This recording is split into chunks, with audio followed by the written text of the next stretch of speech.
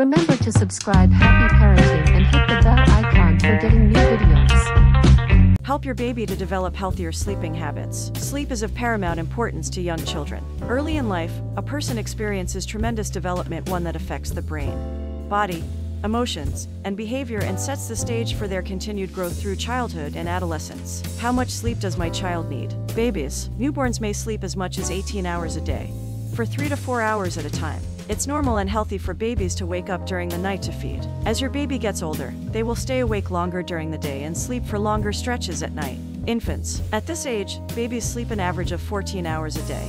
But anything less or more can be normal for your baby. By 4 months, most babies need 3 naps a day. 1 in the morning, afternoon, and early evening. Between 6 and 12 months, your baby will probably go from having 3 naps a day to 2 longer naps in the morning and afternoon. Toddlers. Most toddlers sleep between 11 and 14 hours in a 24-hour period. Children. Preschoolers typically sleep about 10 to 13 hours a day. As your child approaches 3 years old, they will probably be on 1 nap a day, but many will still have a second nap at some point in the day. Bad sleeping habits of baby. Frequently changes sleep schedules. The problem with scheduling changes is that they can disrupt the development of a child's sleep patterns. Changes in sleep patterns can cause the child to develop anxiety, depression, eating disorders, behavior problems, and other psychological and behavioral disorders. Staying up late but waking up early. Babies don't operate like us, so staying up late is concerned. Their internal clock wakes them up in the morning all the same.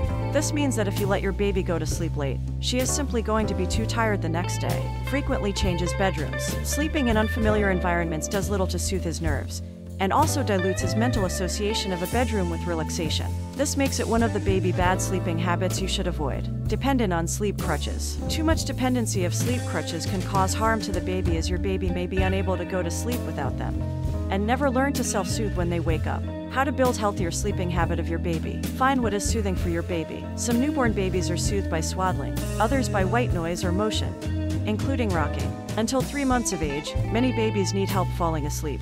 So don't worry about bad habits at this young age. Develop a sleep routine. By 2 months of age, a sleep routine can start to help signal to your baby that sleepy time is coming. A bedtime and nap time routine should be calming and predictable and, for the most part, should take place in the room where your baby sleeps. Implement safe sleep hygiene for babies. Help your baby to develop the healthier sleeping habits. There are many ways to help your baby sleep safely, one of which is to create a safe sleep environment for your baby. This can be achieved by placing your baby's sleeping area away from the heater, noise, and light. Encourage napping during sleep. Naps are beneficial to developing a baby's health. In the first few months, many infants are ready to sleep after 1 or 2 hours of being awake.